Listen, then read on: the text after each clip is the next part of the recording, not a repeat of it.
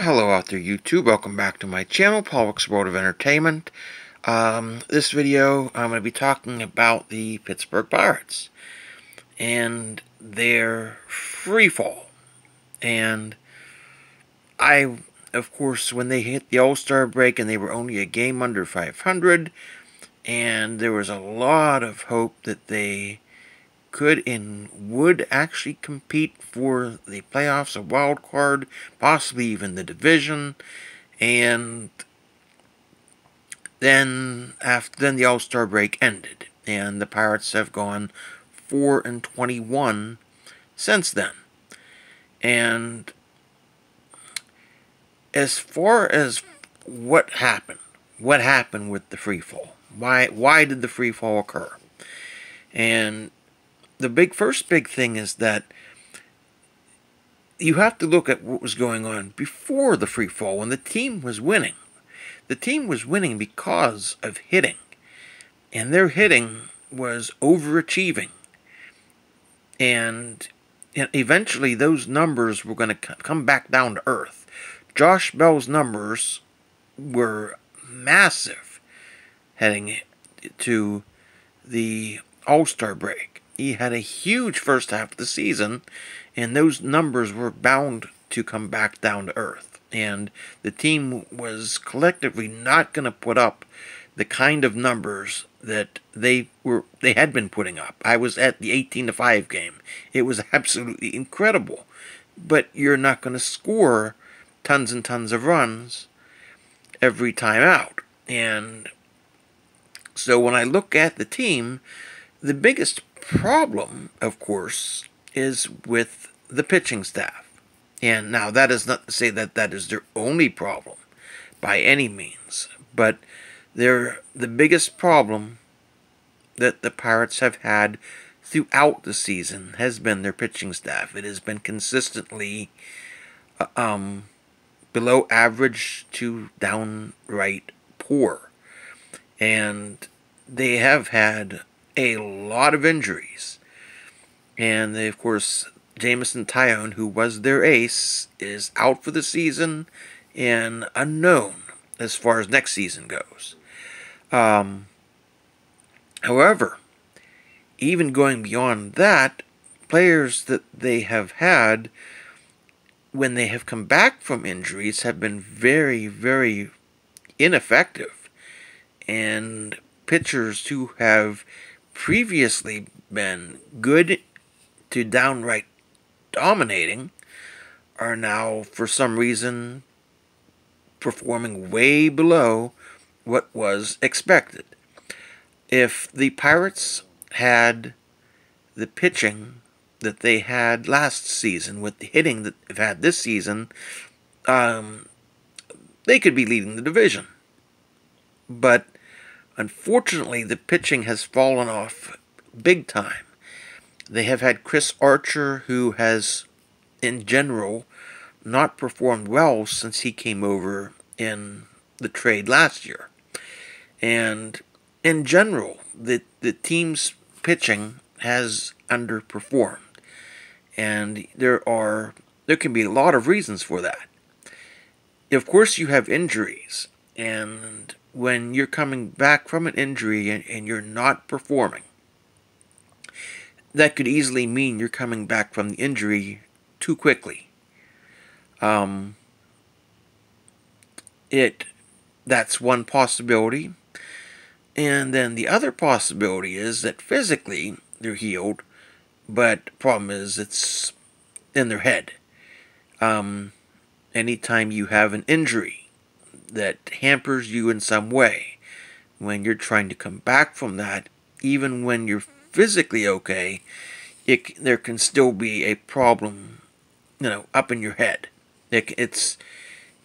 And the issue, though, is that this has been a collective problem, not just a problem with one or two of their pitchers, but collectively, they have been bad. So, as far as changes go, I don't want to call out anybody, but anytime you're dealing with a problem that is a collective problem, that would actually that would mean the problem would be with coaching. And I'm not going to actually call them out, but yet whenever you're having a problem and it's a collective problem, and it's not just one pitcher or two pitchers, it is in general across the board, they're underachieving, then that is what you really what really needs to be addressed. That has to change. These pitchers have shown in the past that they can produce. They can pitch well. They can dominate. They're capable of dominating games. And that to get that back, just because it's not there doesn't mean you necessarily do away with the pitchers.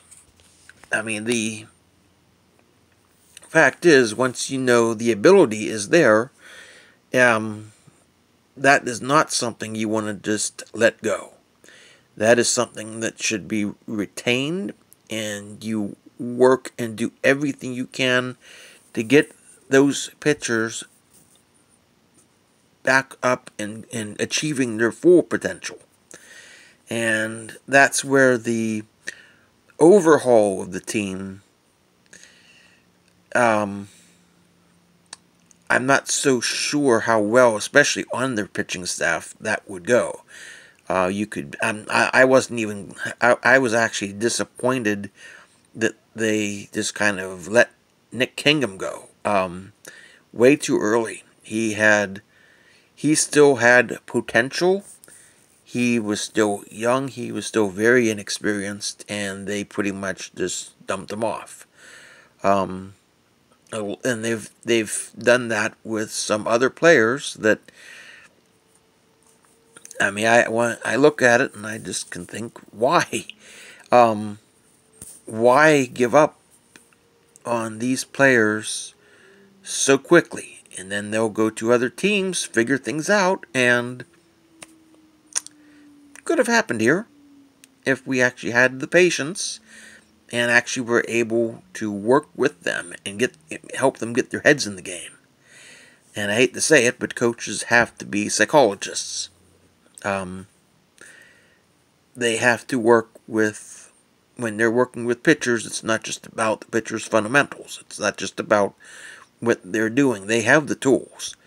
In large part, it's what's in their head. And that apparently has been a problem for Chris Archer since he's been here. And that's been a problem throughout a lot of the season for the majority of the Pirates pitchers. And certainly most of the starting pitchers.